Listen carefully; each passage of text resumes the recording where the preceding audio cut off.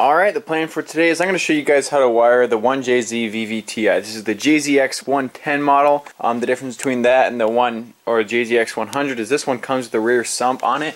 I know it looks like it's a little bit of a mess and a little bit incomplete. I'm currently mounting the ECU underneath the car right now, and I realized that if I waited all the way till I was done, it'd be a bit harder to show you some of the things on how to wire it. So the wiring's done. It just needs to be cleaned up for the most part, as you can tell, but I'm going to go ahead and run through and show you guys how to do it.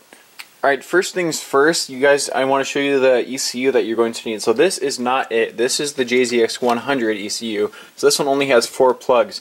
There's a difference between the JZX100 and JZX110 also is the ECU. So the JZX110, which is this one, the one with the rear sump, will have 5 ports. So if we look at this sheet, don't mind all the scribbles, I'll go through them, but it should have 5 plugs. There's a 6th plug that is the Immobilizer, and what that does is that is the security system for a Toyota. So if you ever have a key and it has that little like black box on the end, it has a little signal in it, so when you put the key in, it knows that it's that specific key for that specific car. So someone can't make a knockoff and steal your car. Do not buy an ECU with that on. If you buy it with that, your car will not start. It'll just crank all day long but never turn over. So you're going to have to look for a non-immobilizer ECU. They're kind of rare, so if you could find one, even if it's a little bit spendy, it's probably best to just grab one. Alright, I'm inside the car right now, and this is where I have my ECU at the moment. Again, it's not mounted yet. This is a little bit of a mess just because I put extra wires in than I needed because I ran it on the outside first before I tucked in up under here by drilling a hole in the firewall for the ECU. But while we're under here, I do need to show you something because all the signal, you need 3 signals to keep it simple. You need a constant power, which is where you just put the power wire straight to the battery. You do an on power, which is when the key is in the on position, it gives a signal, and then you need a crank, and that crank is for the starter, things that only need to be going when it's cranking. So I'm going to pull off the back of this key fob right here. It's just one screw right here. All it is this one screw, and pop it off so I can show you guys where I wired them into. Alright, so I took that off now. Now this part just goes up here and then comes back down. Now there are a lot of wires coming off the end, but they're just sending signals, so that's why we're tapping into them in order to get the correct signal for each part. Excuse me. So let me start off with these tiny wires. These wires come on for when the car is on accessory, and this is for the new dash that I put in, so you will not need to worry about these wires at all. Now let's go straight to the crank wire, or the on position. This red wire right here goes to the on position, and if you'll see, it goes to right where my thumb's tapping right there. This one right there, if I could read it really quickly. It is the IG2. So on the back they have little labels. I don't know how we could tell. If you see those little dimples right there, again where my thumb is tapping, that's where the letters are. So IG2 is where this one goes. You just have to look for this brown wire as well. I tested these all with a multimeter. Took a bit of time. I'm going to try to save you that right here by showing you. And this one turns on when your crank, or when the on position. This is your on position wire. So these wires kind of go into the back, but don't worry about it too much. There are just certain pins that'll show you that all you're going to need to do is you take a crimp or solder if you're super talented, and you just cut this wire, this brown wire, put another wire in, splice them together, go off, and then you splice off to wherever else needs the power. So I'll show you guys where to do that later, but first I want to show you this black one right here. This is the crank wire. This one goes to another brown wire, so this one's a little harder to find if you can't remember which one is which, but this one leads up to the left hand side. So you just need these 2 nodes right here. You have this one on the right hand side for the on position, this one on the left hand side for the crank position. And it's the same thing as the crank. You just have one wire coming out, and then anything else, because that's going to need the signal, you'll just splice off from there. And for as much of a mess as that looks like in here, that's as simple as it is. You don't really need to do anything specific. All these crazy wires, it's just sending 2 specific signals. I had to cut and recut a couple times, which is why there's extra crimps just to get it from around the side to in here, and a couple mistake shortening wires. So when you see all these crimps, don't freak out. A lot of it is just me. But just these 2 wires, this one, brown one on the right, brown one on the left, on and cranking. That's all you need to worry about. Alright, so I'm showing you this diagram because it'll make it a lot simpler when you're looking at the ECU. So this says, I know it says 2JZ GTE, but the 2JZ GTE VVTI and the 1JZ GTE VVTI have the same exact wiring. So when you're trying to wire it up, exactly the same. So I have these color coded right now so you can see where each one needs to go. So the highlight one means that it needs to be on when the key is in the on position. The green one needs to mean that it's constantly on. which means that you're going to run a powered wire to the battery. And let me show you that really quickly. So all it would be is you have those pins, and so you have, excuse me, let's go back over here. So you have the wires like this, your ECU, you'll have, let me separate these over, you'll have 3 plugs on this side that are all perfectly fine. They just come with a harness, and then 2 that look like this, where the ends are cut off. And so with these wires right here, each pin has a wire. So say this one needs constant power, we'll just pull that wire off, and then we'll add a wire onto here, have it run all the way, and we'll do a little circle connection right here that goes straight into the battery or to the positive terminal. That right there, that's how you get constant power.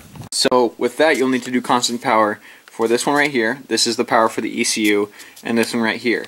This is the power for the throttle. And there's one more that you'll need to do as well that I'll show you guys later on, but it's not on the ECU. So these 2 right here are just wires that you run straight to the positive terminal. Now for these highlighted ones, these are the ones that are on in the on position. So what I have is these 4 wires, 1, 2, 3, and 4. They're all bunched up right there. Those will come off that on switch. So when the key's in the on position, that wire that we had talked about in there that's on when the on, we had 1 wire spliced off coming off there, and then all we'll do is we'll take that wire, and then say it's these wires, we'll just splice them all together, and then just bunch them up, and then boom, if you have them all connected to that 1 wire, that one that goes back when the key is on, that's how those ones get power, and that's what we need for this. And then the red is when it's on crank. So we have the wire, the black one in there that was on with crank, have it come up, have it attached to 1 wire right there, the one that needs the crank, and then that's how you run that. And there, those are the wires for the ECU. So this part, your ECU is done. Your ECU is done being wired, but there is more that you need to do. So I'd cut these plugs off of the harness that it came with because I'd already wired them up, and the other wires I just didn't need. So on this blue plug, this one, if you have the harness, you have 5 plugs, and then you have these 3 extra ones that are a little bit, that come off the end and they're close to it but don't quite would reach up just like the other normal ones do. So you'll have these other plugs right next to the other ones, so you don't need to worry about trying to find those ones somewhere deep buried into the harness. Anyway, this one right here, so there's this white wire, black wire, and this other black wire. So these ones all go towards the starter. This thick black one is the one that gives the main signal to the starter. So all 3 of these, as well as this one. So these 3, you just wire straight to that crank wire. So once again, you take those wires and then wire it back to that 1 black crank wire that you had. Moving on to this other pin. First off, this 1 pin right here, don't need to worry anything about. But this pin right here, these 2 thick black wires, these are the thicker ones right here. Let me show you those. Those ones both go to the injectors. So what we'd have to do is these ones want to go in the on position as well. So once again, you just take these and you run it back to that 1 red wire that's in the ECU, or coming out of the ignition, excuse me. And then once you have those, so the key is in the on position, then it runs to these wires, and then those will give you, so your injectors have power too. Now for these, now I mentioned just a bit ago about there being 1 more power wire that's constantly on, and that is the mass airflow sensor. So this isn't the correct sensor, which is why it's not connected right now. It's just a little big and wonky. This is for the JZX110. Pretty much does the same thing, but I'm just getting a special built intake with the JZX100 or 110 mass airflow sensor built into it. But all you need to do is you need to take the far right wire. It's a black and red wire. I know you can't see because I crimped and shrunk wire it all. And we're just taking 1 wire, and it just goes to constant power. So this just goes to constant power. Now that I'm looking back on it, I'm wondering why I didn't just go straight there. That was pretty stupid of me. But yeah, this one just gets constant power, so it's the same as if you plug it in right there. A quick note before we move to the back of the car and look at the fuel system that I have. This is an igniter. You'll need this is like, I want to say $30 to $50. It just plugs into this 1 plug right here, and all you do is you just bolt it up wherever you need to. I found a spot on the side here where it just worked out well, and then that's where you put for that. Alright, we're here at the fuel system now. This is the back of the trunk. There's the front of the car here.